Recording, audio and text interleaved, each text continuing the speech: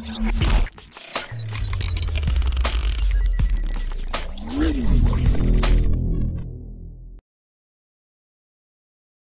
Friends, sports பத்தின செய்திகளை உடனுக்குடனா தெரிஞ்சுக்கொள்ள நம்ம தமிழ் கிரிக்கெட் சேனலை சப்ஸ்கிரைப் பண்ணுங்க.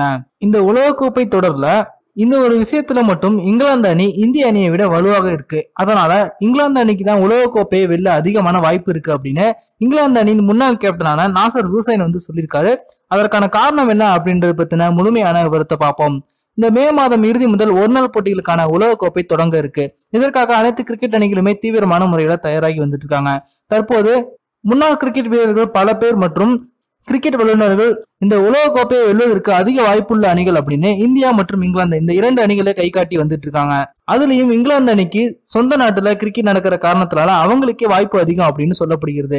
தற்போது இது பத்தி பேசி இருக்கிற இங்கிலாந்து கிரிக்கெட் அணியின் முன்னாள் கேப்டனான நாசர் ஹுசைன் என்ன சொல்லியிருக்காரு அப்படின்னா, இந்த உலகக்கோப்பையில இந்திய அணி வலுவாக தான் இருக்கு. ஆனா இந்த ஒரு விஷயத்துல மட்டும் இங்கிலாந்து அணி இந்தியாவை விட வலுவாக இருக்காங்க அப்படின்னு சொல்லியிருக்காங்க. அது என்ன அப்படின்னா, இங்கிலாந்து அணியின் பேட்டிங் வரிசை ரொம்பவே அபாயகரமா இருக்கு. கடந்த சில போட்டிகள்ல பாத்தீங்க அப்படின்னா தொடர்ந்து 4 முறை 300க்கும் மேற்பட்ட ரன்களை அவங்க அடிச்சிருக்காங்க. அந்த அணியில Rai, Bairstow, Buttler, Morgan, root அப்படின்னு முதல் 5 பேட்ஸ்மேன்கள் ரொம்பவே அபாயகரமான பேட்ஸ்மேன்களா இருக்காங்க. அதுலயும் அவங்களோட ஃபார்ம் ரொம்பவே குறிப்பிடத்தக்கது.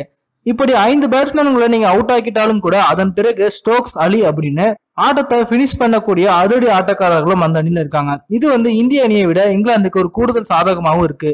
முன்பெல்லாம் நாங்க ஆஸ்திரேலிய அணிக்கு எதிராக விளையாடும் போது அந்த அணியின் டாப் ஆர்டர் பேட்ஸ்மேன்கள் எல்லாத்தையும் நாங்க அவுட் ஆக்கிட்டாலும் கூட கில்கிறிஸ்ட் நிதானமா நின்று ஆட்டத்தை நம்ம கையில இருந்து எடுத்துட்டு போயிடாரு. அதே போலதான் தற்போது இங்கிலாந்து அணியும் அவங்களுக்கு சமமா ரொம்பவே ஒரு அபாயகரமான அணியா இருக்காங்க.